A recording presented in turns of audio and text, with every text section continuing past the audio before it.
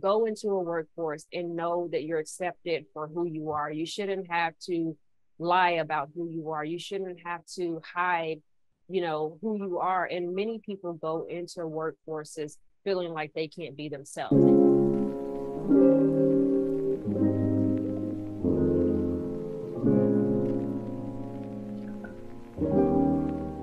I don't think that there is a secret to attracting and retaining. I think that it is being intentional about what your goals are. So if you want to attract a diverse market, you've got to go where diverse people are. Now, you have diverse media, and a lot of people don't advertise for employees on media the way they did back in the day, but there are so many websites that are focused on diverse professionals. And I would encourage people to go to those websites, intentionally look for diverse people. Or, there are all kinds of associations all over the world, right? There's the National Society of Black Engineers, or whatever it may be. They all have job boards. So look for those diverse organizations and post your job on those job boards. And as far as retaining them, you've got to have an inclusive culture. The worst thing you can do is bring in diverse people and the culture is not ready to accept those people, so they feel like they don't belong. They feel like they're ostracized. So you want to make sure that you have put certain things in place within your culture that is going to help them to feel like they're a part of the team.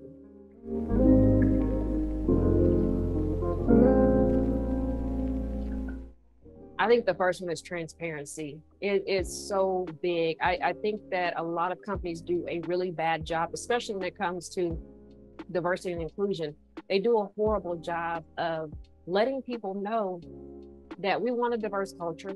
This is why we want the culture, and this is what we're going to do to get it.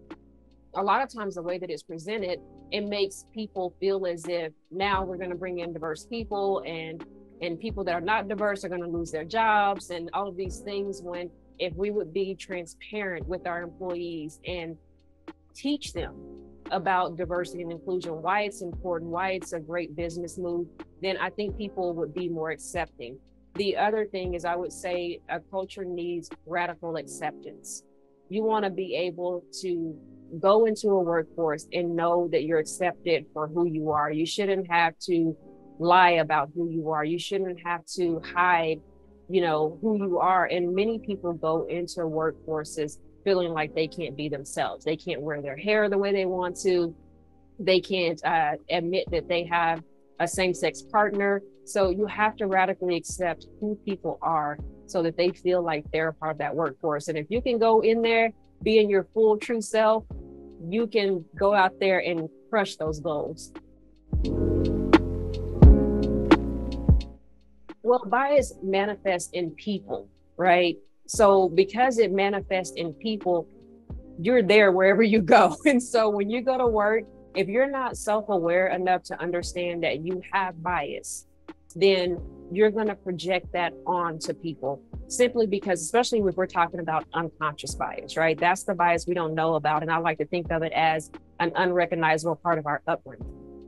Our parents teach us things that they feel will be helpful to us, or they don't want us to get hurt, or they don't want us to go through the same things that they went through. But a lot of times it introduces a us versus them concept. And once that happens, we go into the workplace and all of a sudden we have an issue with women because maybe somebody in our family told us bad things about women, maybe people of color, maybe LGBT people. But if we don't know that we are harboring these things, then we're going to go in there and say things that are offensive. We're going to be hurtful. We're going to throw those microaggressions around and truly make it a toxic environment. So it manifests within the person. And if you'll take the time to become self-aware of your biases, you can create a better work environment.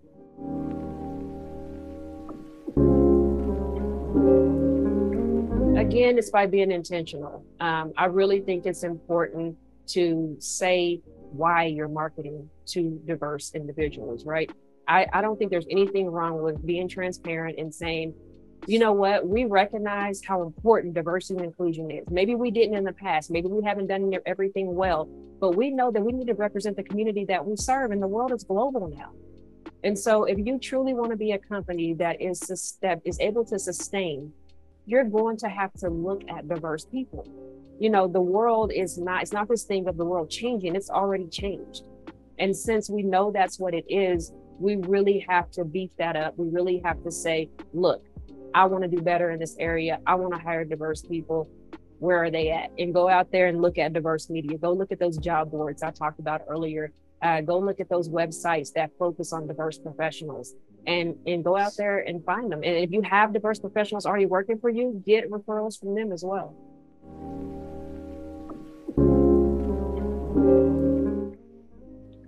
That we all have work to do, no matter who you are. Doesn't matter, white, black, gay, whatever.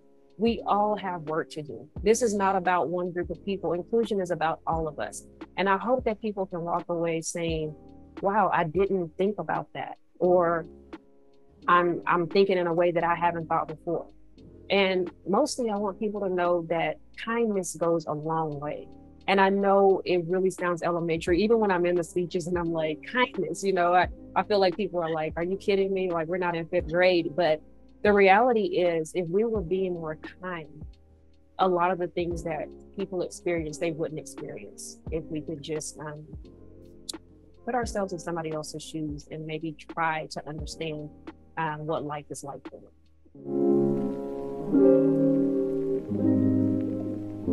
Yes, I have my new book. It's called Be Better Than Your BS. And I think all of us can be better than our BS. And I would love if anyone who sees this will go and pre-order it. You can go to my website, rishagrant.com, and order this book. I would greatly appreciate it. And I think it would be a benefit to you and your company.